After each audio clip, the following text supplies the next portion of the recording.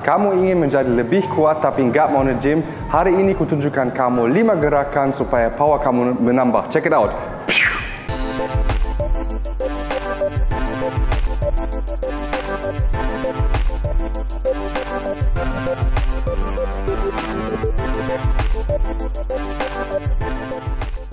Hey, what's up guys? Selamat datang kembali di Tuna Fit bersama saya Bob Ida. Dan sebelum kita ke gerakan yang pertama, jangan lupa untuk subscribe ke channel ini untuk selalu mendapatkan video yang terbaru. Check out juga Instagram dari Bob Ida dan Facebook dari Tuna Fit.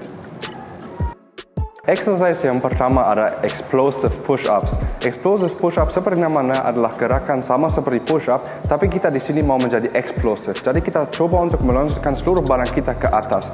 Di sini kuncinya bukan repetisi atau berapa yang kalian bisa, tapi kuncinya adalah untuk menjadi se-explosive mungkin dan naikkan tubuh kalian seatas mungkin. Gerakan yang kedua adalah explosive squats. Sama seperti di push-ups, di sini kita bukan lakukan normal squat atau squat biasa, tapi kita melakukan dengan metode explosive. Jadi pas di posisi bawah kita coba untuk loncat ke atas setinggi mungkin. Sekali lagi di sini bukan kuncinya untuk mendapatkan repetisi yang banyak, tapi kita mau menjadi se-explosive mungkin dan mau meloncat setinggi mungkin. Tadi yang push-up kuatkan seluruh bagian atas, sekarang dengan squat kita melatih luar body kita.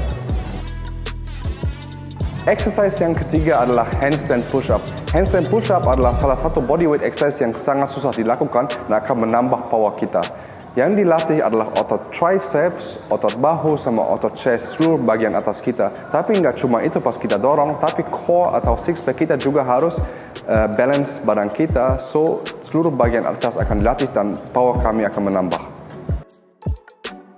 Exercise yang keempat adalah burpees. Burpees adalah kombinasi antara push-up sama squat. Jadi kita combine dua exercise yang sangat sulit dan susah. Itu akan juga menambah kekuatan kita. Di burpees yang kita mau lakukan adalah coba untuk tiap repetisi se-explosive dan secepat mungkin dan sebisa mungkin sebanyak kalian bisa. Exercise yang terakhir, exercise yang kelima adalah dragon walks. Mungkin kebanyakan dari kalian belum pernah lihat exercise ini, tapi ini ada banyak manfaatnya. Yang bagusnya di dragon walks ini, seluruh tubuh kita, seluruh otot kita harus bekerja sama untuk lakukan gerakan ini.